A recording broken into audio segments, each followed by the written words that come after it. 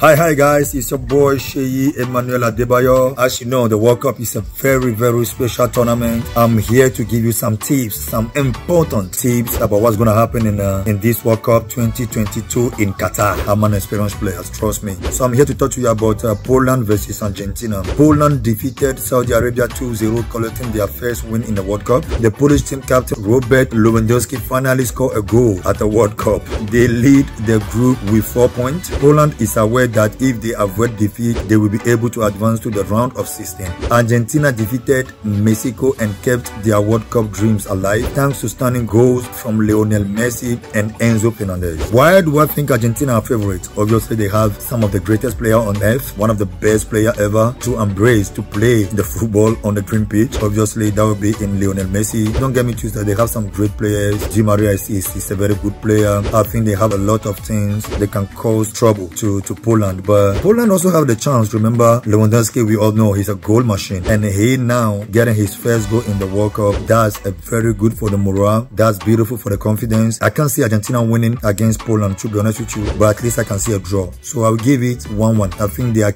both key players who score, so I'm giving it a 1-1 as a result. That's my prediction. Okay, thank you, bye.